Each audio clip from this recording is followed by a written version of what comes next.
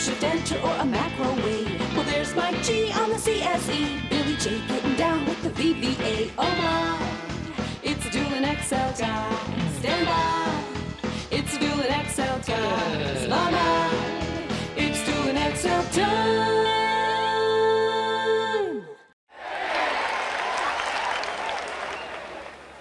Hey, welcome back. It's time for another Dueling Excel podcast. I'm Bill Jelen from Mr. Excel. I'll be joined by Mike Girvin from excelisfun. This is our episode 182, Split Data from One Cell to Appear in Two Cells. All right, today's question sent in by Tom. Is there a way to easily split the data in one cell to make the data appear in two cells? For an example, 123 Main Street, he wants 123 in one cell and Main Street in another cell. Or Howard End, Howard, and then End. I have spent countless hours separating this kind of data. I'd appreciate hearing from your company. Well, there are many, many different ways to do this. The first thing I'm going to do is select all the data, Control-Shift-Down arrow, and then Data, Text to Columns. Text to Columns in step one. The data is delimited. It is delimited by a space. And then just click Finish. Now here's the hassle with this method is that if you have 123 Main Street, it's going to end up in 3 cells instead of 2 cells. Oh, Power Query would make this so much easier, but here we are. All right, so what I'm going to do is I'm going to come out far to the right of the data, beyond where everything is spilled. If I am in Office 365, I'm going to use text join, that awesome thing. Delimiter is a space. Ignore empty cells, true, and then the cells that I want to concatenate together like that. And I just copy all of those down, Control V. I will copy, Control C, and then home, paste as values. And at this point, I can delete these 3 extra columns.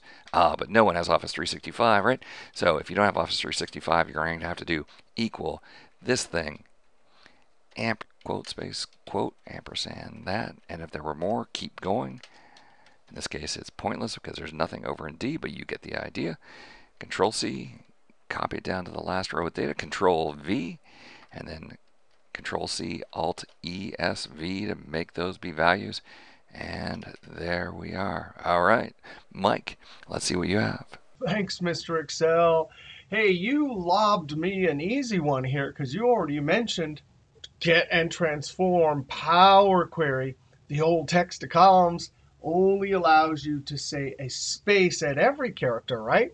Well, if we use Power Query, we can use that delimiter and say, hey, just split at the first occurrence. Now, in order to get this data into the query editor, we have to convert it to an Excel table. So I go up to Insert Table, or I use Control-T. My table has headers. OK button is highlighted, so I can click it with my mouse or just hit Enter. Now I want to name this table, so I'm going to come up here, Original Data, and Enter. Now this is an Excel table. We can come up to Data, and there it is, From Table. That'll bring it from Excel into the editor. The column is selected, Home Ribbon tab. We can say Split Column by Delimiter, or come over here and right-click. Split column by delimiter. From the drop-down, we can say, hey, use a space, and look at this, at the leftmost delimiter. When I click OK, boom, there it is. Now I'm going to name both of these columns. Double-click. Part 1, Enter. Double-click.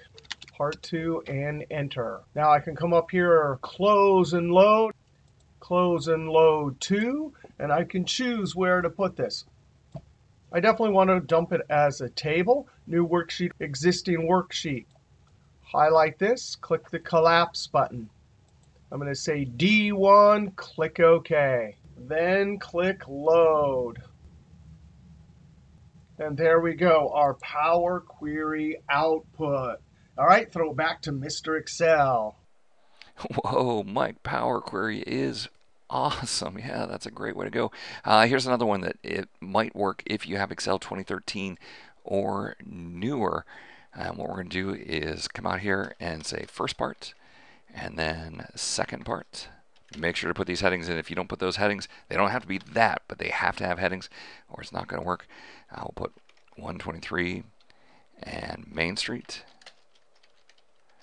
And then we'll put Howard and end like that. Now that we have a nice little pattern there, come out here to the Data tab and Flash Fill, which is Control E. Press Control E right there, and then press Control E right there.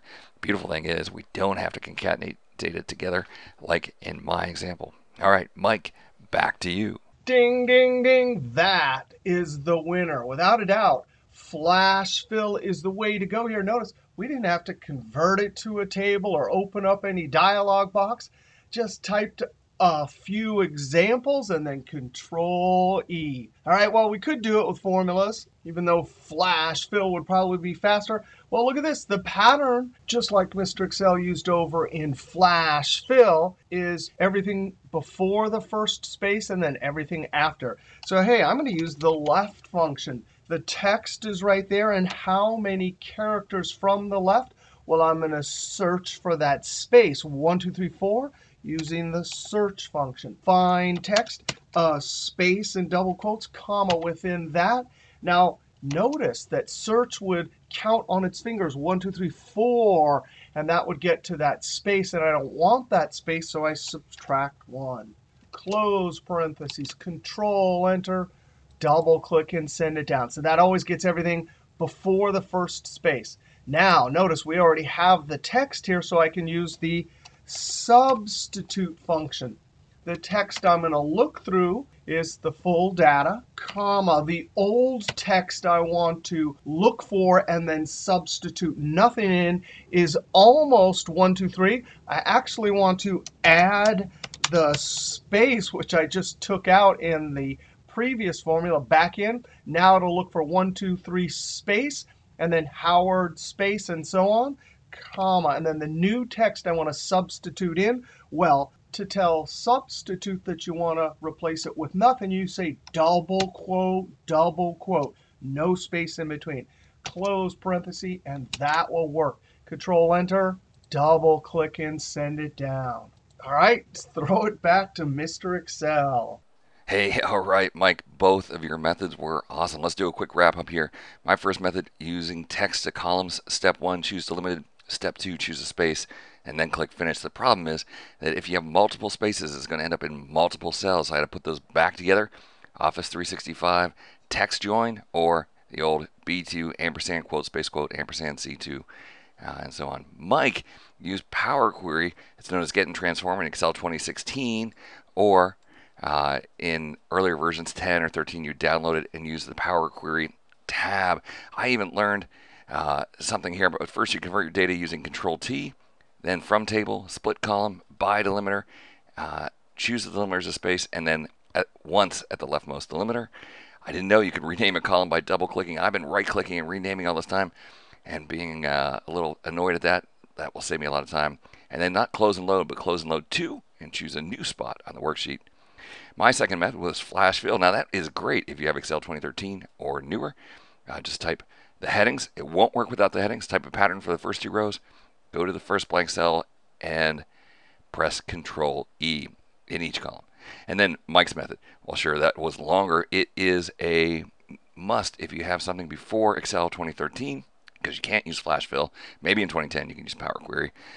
Just add some new columns over there at the left of A2, and then search, look for the space, and subtract 1 to get rid of that space. For the second part, substitute. I was going to use equal mid or something like that, but this is even better because you already know what you want to take out. You want to take out B2 in the space and replace it with nothing. That was awesome. All right, hey, I want to thank everyone for stopping by. We'll see you next time for another Dueling Excel podcast from Mr. Excel, and Excel is fun. It's Dueling Excel time.